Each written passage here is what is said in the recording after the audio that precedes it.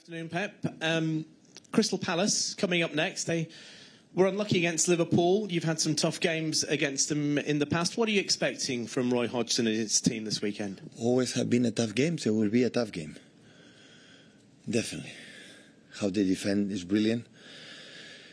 And they don't need much set pieces with Anderson and the other guys. And it will be a tough game. How always I've been here? I don't remember easy games against Roy Hodgson teams. With Patrick Vieira neither, but especially with Roy.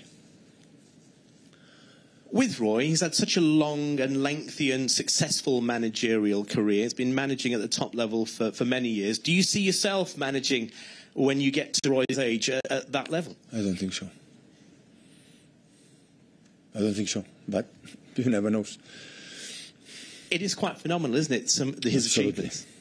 Have the fire and the passion inside to still be in there. You know, and the teams are so really good, so they play incredibly well against Liverpool. Unfortunately, was sent off. 10 against 11 at Liverpool was almost impossible, but with 11 and 11, I don't know what's going to happen. What will happen? The academy here was opened 9 years ago, 2014. How important is that academy for the sustainable future of this football club? And tell us how far you think Oscar Bob and Micah Hamilton can go after their performances last week. Well, Oscar is a player for the first team. Micah is a second team, so we need him, but his place is there. But this is really good, the impact what he has in the game. So all the big clubs, the academy is an important part of many things, not just. So they just see what happened in the last 5-6 years with academy players when helpers to us. Otherwise, they make a career way with a good transfer for the clubs and to be sustainable economically and financially. And I know how important it is for our fans, for our people, identify, you know, the young lads like Rico, like Phil, Mike as well. So all of them come from the 7, 8, 9 years old, and after being already in the first team is something phenomenal. So continue to work on that, and hopefully in the future we can have more players than this. A change of tone, Pep. Maybe staying in the game till 80 years old. In the past, you've kind of said no and written it off, and you've just told us we never know. About you staying in the game till the age of 80. You've told us in the past. No. I say I don't think so. But guys, the future no will happen. But I don't think so. Can I ask you about Jack Grealish? He told us in an interview last week that he recognises he's one of about 3 players that only has one position on the pitch, but wants to learn new roles. How much are you working on that with him? Listen, we don't have time to work. So yesterday recovery, and today is pretty much, and we don't have time. It's just to understand. Intelligent players understand sometimes without the training session. Of course, sometimes with 10-15 minutes we can do it. But Jack is so smart player and can get it immediately. So there is the option that he can play multiple positions, and I know that's something you like. Yeah, of course. The good players can play in different positions, can play in the middle, of course. He's a typical number 10, I would say, Jack. No, behind the striker, free, but also adapt. In Aston Villa plays as a winger, and he as well, so can play in different positions, of course. In the beginning of the season, when he arrived, I remember in Watford, I think so, playing a false 9, and he felt comfortable, so he can play in different positions, yeah.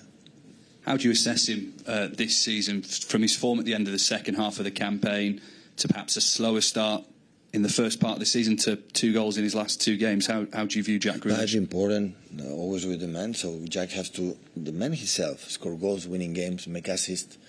Another quality he has, to keep the ball and give an extra passes. And after the next step is that. It's important the last 2 games to score goals. And start a little bit late, and many things happen, injuries, and after injured again. So, and hopefully he can, keep or take the rhythm as quick as possible, because absolutely we need him. Hi, Pep. Erling Haaland has obviously been a big absence for you. What's the latest on his condition? Will we see him in the squad for Crystal Palace? Arrived today. and we'll see the doctors. They will see him, and we will see how does he feel. Has he been away for some sort of treatment this week, or what's he been doing? Yeah, I've been in treatment away. Yeah.